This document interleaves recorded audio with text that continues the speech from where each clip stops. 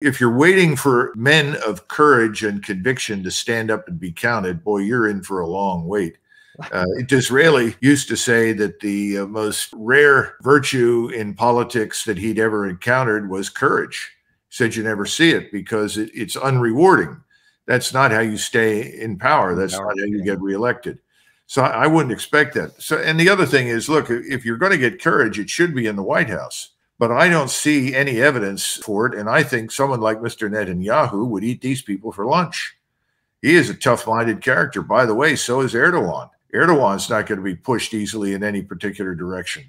So I don't think we have either the personalities or the credibility right now or the strength to do much.